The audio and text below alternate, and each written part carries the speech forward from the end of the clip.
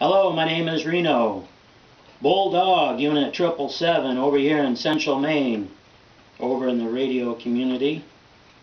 And today I'm doing a little cooking.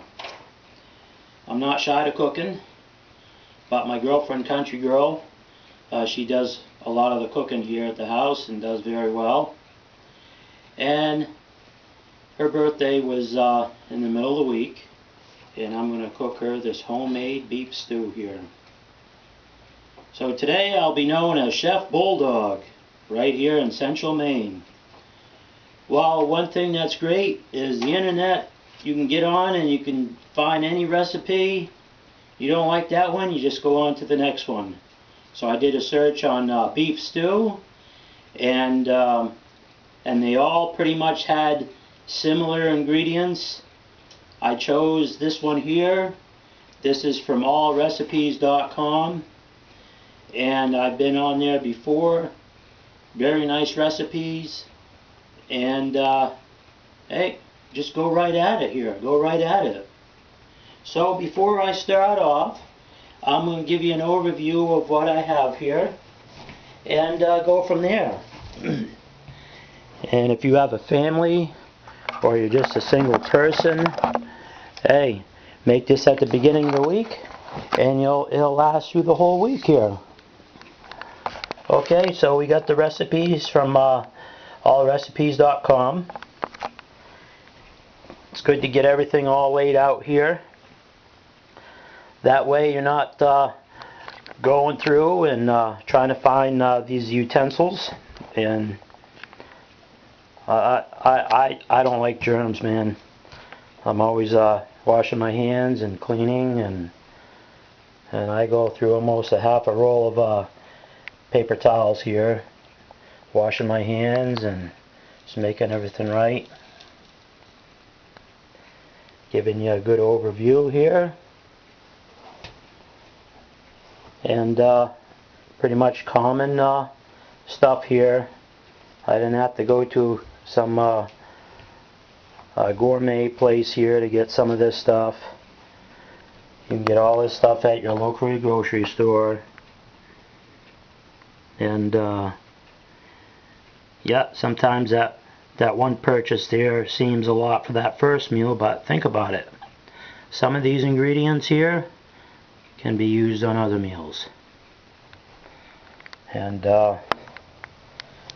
before you know it, you'll be eating out less and eating out more at home. Healthier, and you can control the portions of ingredients.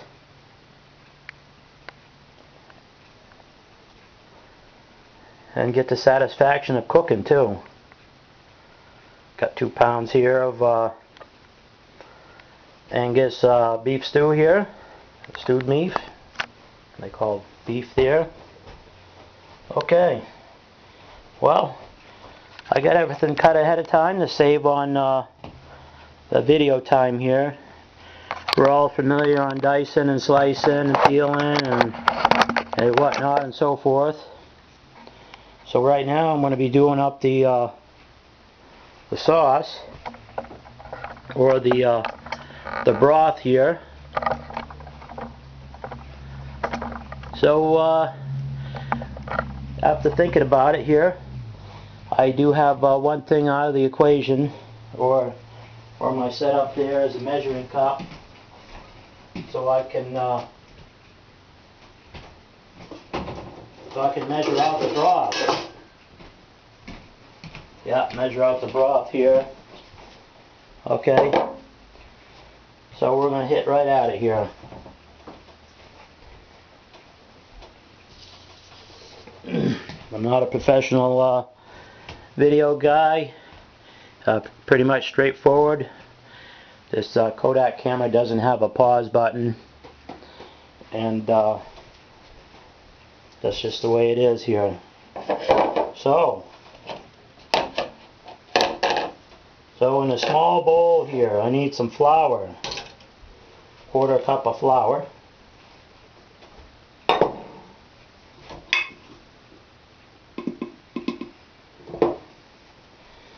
And we've got a 1/4 cup of flour.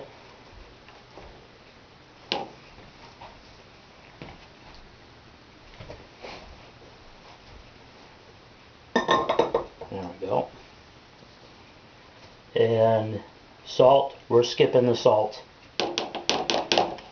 I feel all this stuff here has enough seasoning to make up for the salt. But black pepper here, that's a whole different story. We could have some black pepper. Okay. Black pepper. Looks like we're looking for, what are we looking for here? Half a teaspoon. So I'm using a teaspoon measure, and I'm doing half. Black pepper. Brown black pepper. I'm not promoting any brand or anything here. These are all things you get at the store. So we got black pepper, and we got paprika. Yep, we got some paprika here I'm going to throw in. I call them for a teaspoon. There we go. Paprika. Gotta love that paprika here. And garlic. They're saying 1 clove. Well, I'm not sure what 1 clove equals, so I'm going to estimate here.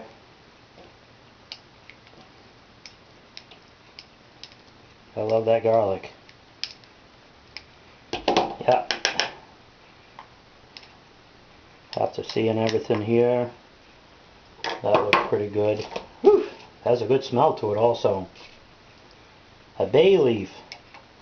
Now this is pretty neat because I've never done anything with bay leaves before, and they're saying you add 1. So we're adding 1.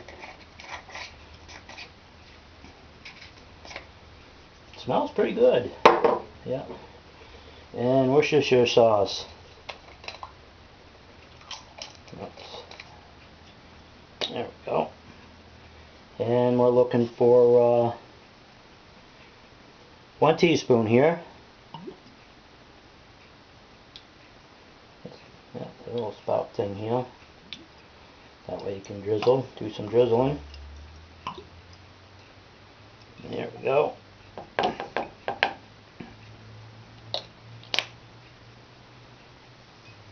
So,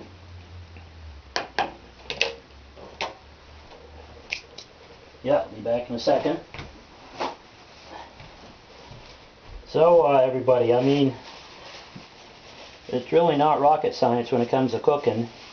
It does take some time.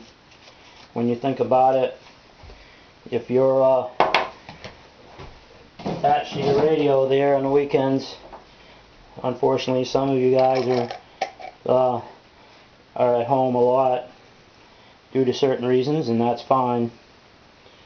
And there's nothing like a good meal slowly cooking through the day there.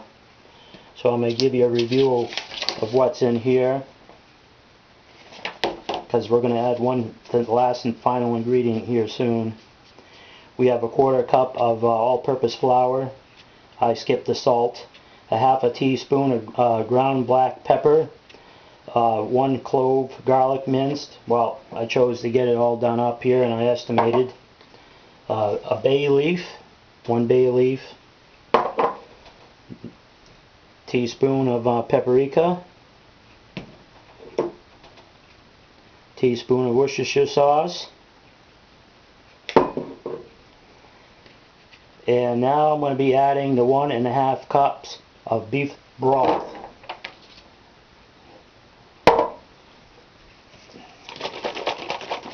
Yeah, I like to shake things, add a little air in there.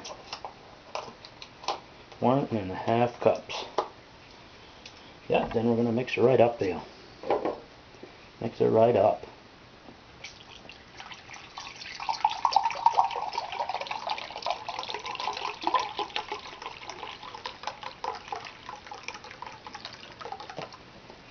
There we go. 1½ cups of the old beef broth.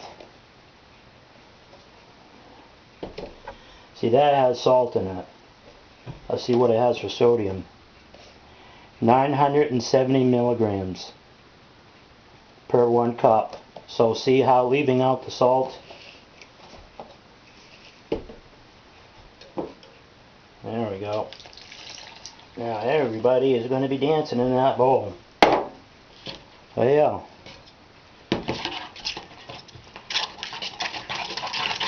we'll all stir it up. Started to splatter here. Yep.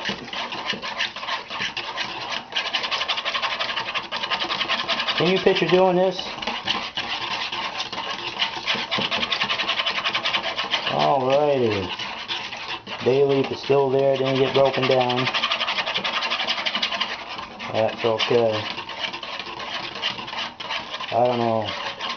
I'm going to add another bay leaf in the crock pot here. So everything's all in there. Got a little bit on the table though, that's okay. I cleaned this table. A little bit of Clorox bleach and mixture there. Clean it again later. By the way, I would say this is a vintage table. You don't see these tables like this.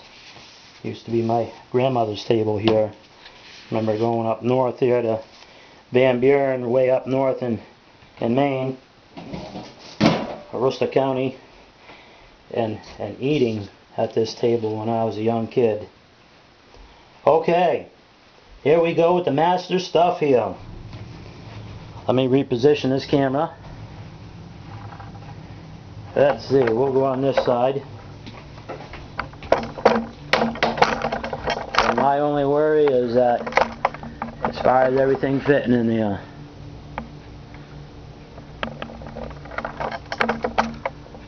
Okay, that looks pretty cool.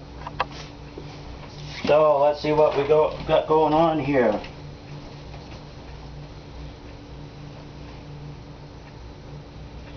Okay. Yeah, I'm going to add the contents in here. And of course, you can do it any way you want as far as how you want to do it. I got a big crock pot here. When I brown the meat, I add a little vegetable oil in the frying pan. I'm adding a little bit on the bottom. I'm doing it in layers. Whoa. Okay. Do it in layers a little bit, yeah. Yeah, got a little bit on the table I'm going to pick up. There we go. See, you want to have the hardest stuff on the bottom.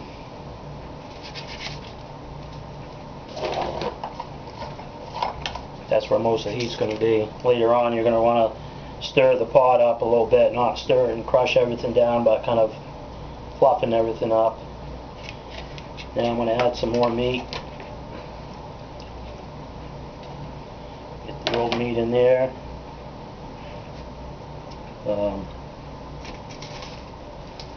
Onions. There we go. Yeah. I'll tell you what was on the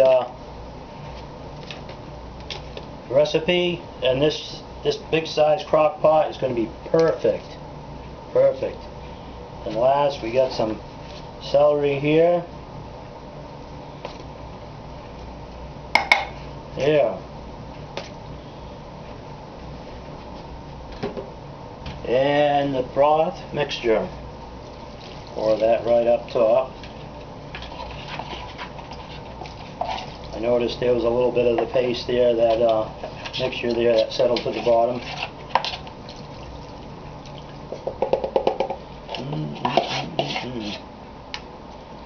See, when all this cooks down, there's going to be more fluid, and that's where you want to flood everything here with broth. I got a bay leaf up top here that was in there. Yeah, I'm going to add 2 more. That smells good. There we go. Now, before I call it good, I'm just going to look over everything. So what do we have? We got our beef. I put it in 2 different layers here. That way not all of it's on the bottom and not all of it's on the top. You get your hardest vegetables on the bottom first. And so I got the beef there. I got potatoes, carrots. Then I put the rest of the beef on there, and put the celery, and I put some onions up top, and then I stirred up the beef broth, the mixture there, and I poured it right on top, and I added 2 more bay leaves here. So looks like I'm good to go. Good to go.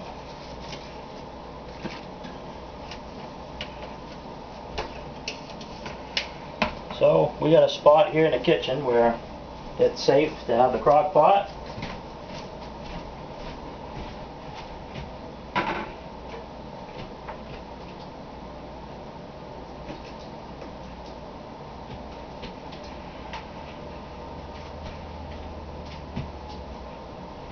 Okay. What they're saying is 4 to 6 hours. Or 12 hours on low. So I'm going to be doing the 4 to 6 hours. It didn't take long for all that stuff to get dumped in that crock pot. Okay.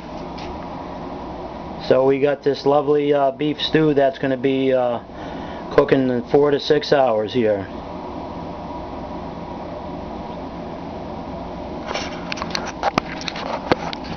Okay everybody, I hope you enjoyed the video. I'll have the link of the recipe that I used on my website there. Yeah, just an idea, you know, the cold weather's coming and it's soup and stew season. Maybe something that you want to brew up for your office Christmas party. I think I'm going to be doing that this year. So you take care everybody. This is Reno. Bulldog, Unit 777 right here in Central Maine, or in this case, Chef Bulldog. Thank you for watching, and we'll catch you later. Bye-bye.